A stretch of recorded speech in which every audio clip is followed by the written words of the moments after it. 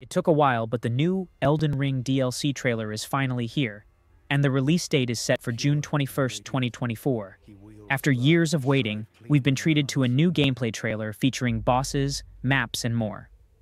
Being a From Software trailer, it's packed with hidden details and secrets.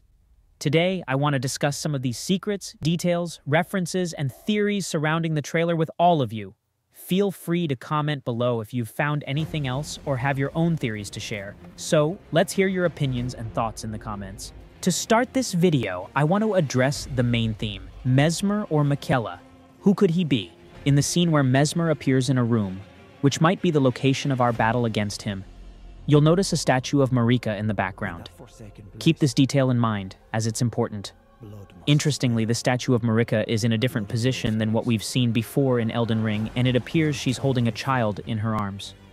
This leads to many theories and possibilities, especially considering the official information that the Shadow Isle, where the DLC takes place, is the location where Marika first stepped when she arrived in the Lands Between. However, this doesn't necessarily mean the DLC occurs at that exact moment. It's just a significant location. As I mentioned, the Mezmer's identity has sparked discussions, and some believe he might be Miquella and Malenia's brother, or even Miquella himself in my opinion.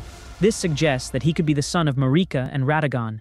During the trailer, Mezmer says, "Mother, wouldst thou truly lordship sanction in one so bereft of light?" It's unclear who this mother is, adding to the theory's credibility. Additionally, some in-game drop items in the base Elden Ring game, such as butterflies related to Malenia and Miquella, and a new butterfly with flaming wings in the DLC trailer, support the idea that Mezmer might be another sibling.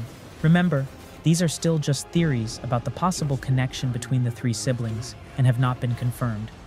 To sum up, it seems plausible that these three characters are siblings, and there's a possibility that Mezmer's connection to Radagon and Marika could be as their son. The red hair and the similarities in their appearances could support this theory. There's also a chance that Mezmer has a connection to Rykard, as both characters have serpent-like elements and use a spear. The fact that Mezmer is seated on a throne that resembles those of the demigods in the base game further suggests his connection to these characters. However, the big question remains. Is Mezmer the son of Radagon and Marika? Does he have a connection to Rykard? Is he Malenia's brother? Or is he Miquella himself? We can only find out for sure when the DLC is released, but based on the trailer we've seen, we can make some educated guesses about Mezmer's identity and his relationships with the other characters in the game. Another interesting aspect of the DLC trailer is the image of a veil that falls over the entire map, possibly indicating that the Shadow Isles, where the DLC takes place, are not visible to those outside of this cover. Additionally, this veil demarcates the area where players will be able to explore during gameplay, adding to the visual intrigue. This veil also bears a resemblance to the Queen's bedchamber in the base game, contributing to the overall aesthetic. An intriguing frame from the trailer features an old man with a woman by his side, touching his shoulder. This woman bears a resemblance to Fia from the base game. Later in the trailer, the same man appears monstrous and seemingly deceased, removing his spine to use as a sword.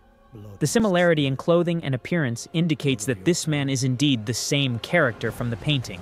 It's unclear if the woman in the painting has a connection to Fia or if she is pregnant, but it's possible that she may be a boss within the DLC. Another fascinating frame showcases a mysterious man resembling a carrion character. While some initially mistook him for Renala, it appears he is a male character.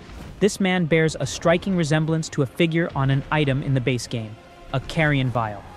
Given the similarities between this man and the carrion character, there might be a connection between them that will be explained further in the DLC.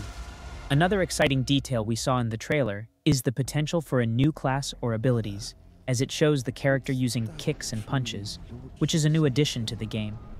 It's unclear if these abilities are tied to an equipped item or a new class. We also see another character throwing an exploding jar or stone, suggesting that there might be new weapons, bombs, or other items introduced in the DLC. The final image in the trailer seems to show Marika with her iconic blonde hair and braids, resembling the initial Elden Ring teaser image. This could imply that she may be the final boss of the DLC. Additionally, the trailer includes references to Berserk, acknowledging the connection between game director Miyazaki and manga artist Kentaro Miura. One character, Mezmer, bears a strong resemblance to Berserk's Grunbeld, particularly in terms of the helmet design. The trailer also hints at the player character exploring underground locations, potentially introducing new maps and areas to the DLC.